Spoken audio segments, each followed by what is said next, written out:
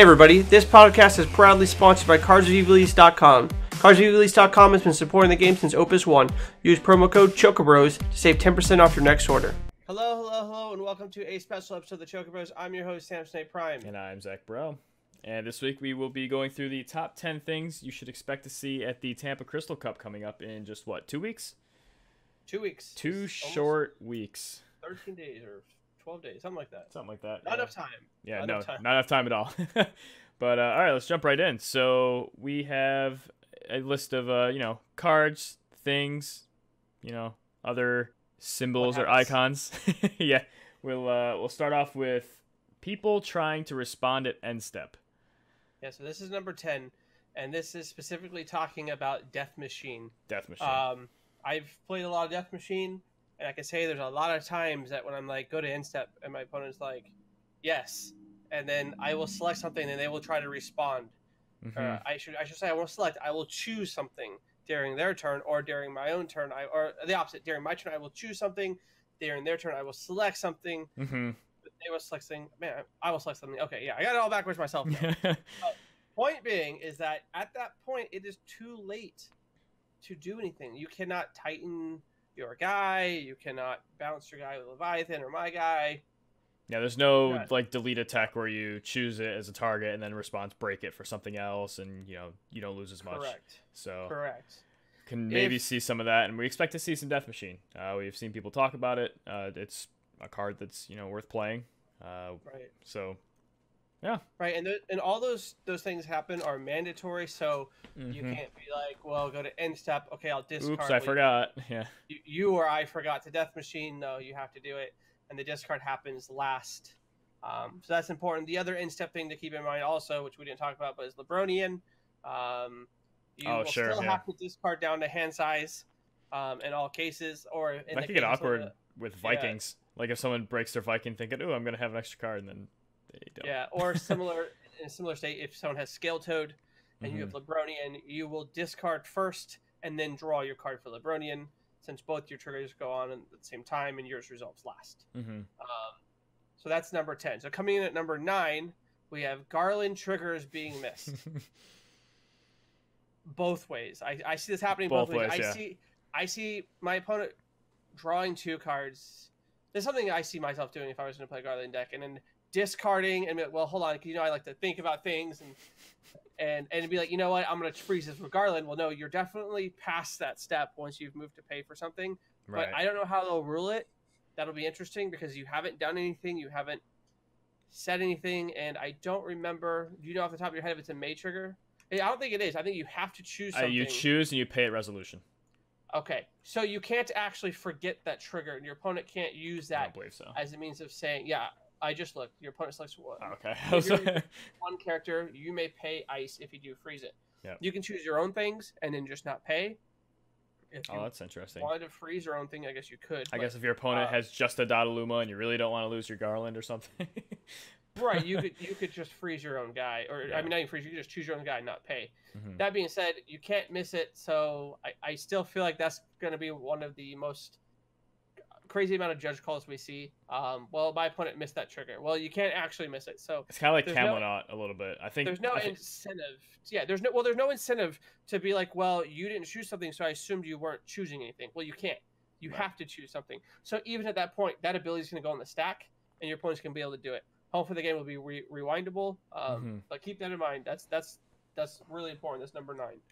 So coming in at number 8, the little spider himself, Lava Spider. Now, I've seen a lot of mixed conversation about this on Facebook and different groups. Some people say the card is busted. Some people say the card is awful and it's overhyped. What are your thoughts on it so far, Sam? Lava Spider is really good.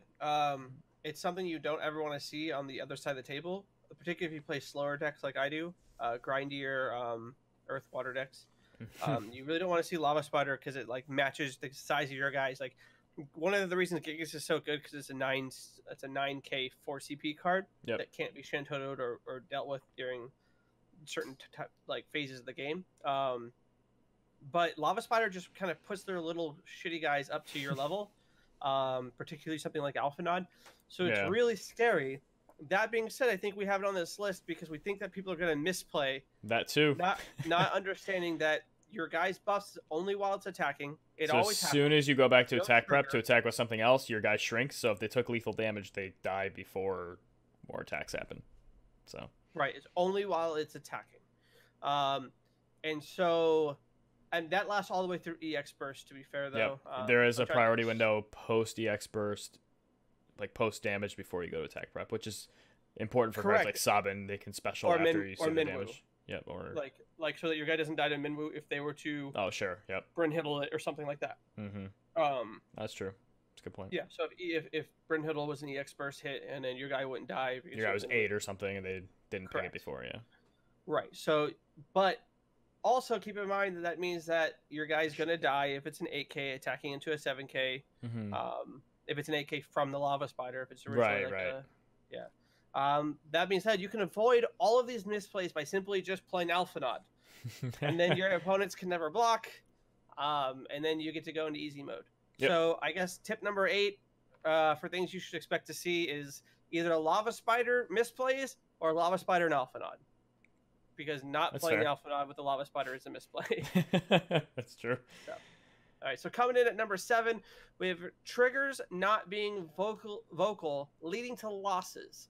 Now, this is important to note for cards like Rain, and for those of you who are familiar with the 2017 Scandals of Worlds, the Garnet triggers. Was that 17? 2018? I have no idea when that was. So fast. I guess technically it's 2017. Those types of triggers, those auto triggers, are not something that need to be announced. When you attack with your Rain, you do not need to say, my whole team is plus 9K, your team is minus 2K. It is Plus 9K? Oof. Plus That'd 2K, be pretty sorry. good. I'm thinking Rain becomes a 9K. Yeah. It is not only just assumed, it just happened, period. Right. You can't stop it, your opponent can't stop it without something like that. It now does go on the stack, so like people can respond to it.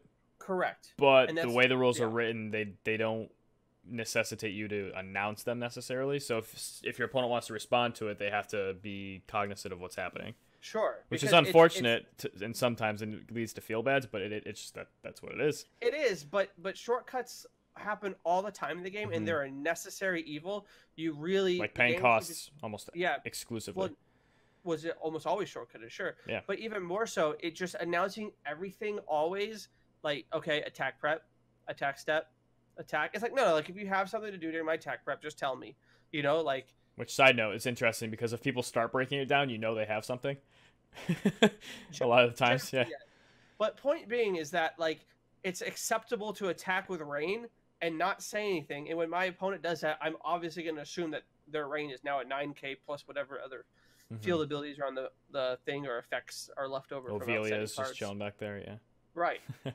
So, but I expect a certain amount of games to be lost, people not realizing the Rain trigger. And I put Garnet on here because I do see Garnet being played in the top cut of the Crystal Cup. Anyone playing in the Octane Open, I've heard some things about Garnet. Garnet is good. It's going to make a comeback. I really do believe that, and people are going to lose games to not remembering that there's a trigger from it. I can agree. So then, number 6, Zidane drawing cards. And we're obviously referring to the new 2CP Water Zidane that draws cards when it hits you in the face. Yeah, we have this one at number 6 because we think that there's going to be a certain amount of players that just don't realize how Zidane works, and they just allow him to get in free hits. Especially if someone plays him turn 1, and then the next turn they draw up to 6, and oh, whoops, forgot he's unblockable. Right, so we'll just skip right down to number 5, Zidane dying. Yes. Because it's a Crystal Cup, I expect more Zidanes to die than they are to draw cards. I think that the majority of players will come prepared, and so you will see Zidanes dying. Yes. Number 4, Scions Sideways. Scions is just anyone who's come from Magic. It's the Jund deck. Like, it's just always going to be there. You're always going to have to worry about it. They're going to be beating your face down with these undercosted, oversized things.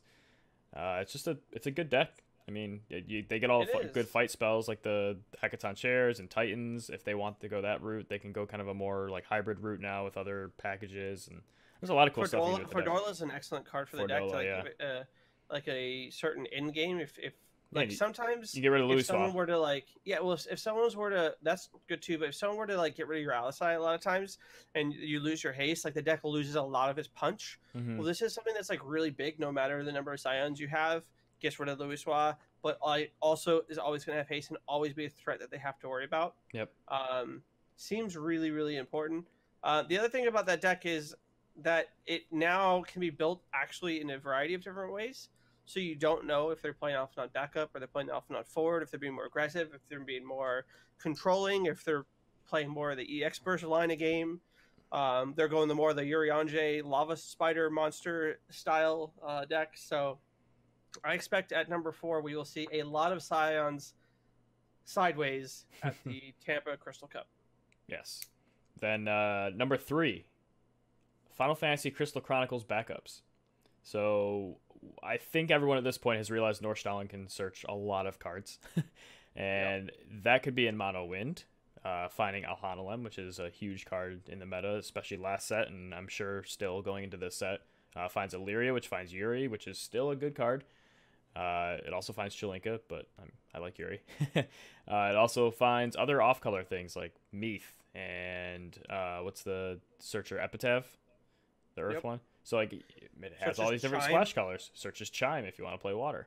So there's a lot of interesting routes that package can take, and I think that a lot of people are going to go to it because it's just so consistent. Tonbetty, yeah, that's another spicy one. Goes and gets Mira and Tonberries, so... Yeah, so I expect to see a lot of it. Whether or not people break it, I don't know. But it's just a nice, consistent backup package that I think a lot of people are using. It is worth noting that our honorable mention at number 11 was Mono Wind, being that the most losses. I think that Mono Wind could be a very, very good deck, but that it kind of auto plays itself, and that it's going to die to aggro. Yeah, I think that people are just going to come expecting, and the fact that we have Scion sideways. I think that Scions, they're just going to be too aggressive for it. Also, along that same line with aggression, number 2 is Mono Lightning and Top Cut. Top 32, right? Yeah, Mono Lightning decks in top 32 as a sheer number. I think that Mono Lightning will represent the highest number of decks in Top Cut, closely followed by Ice Fire. Oh, okay. Not because I think that Ice Fire is... as good of a deck. It's gonna thrash all those mono wins and it is tested. It did very well for the California guys.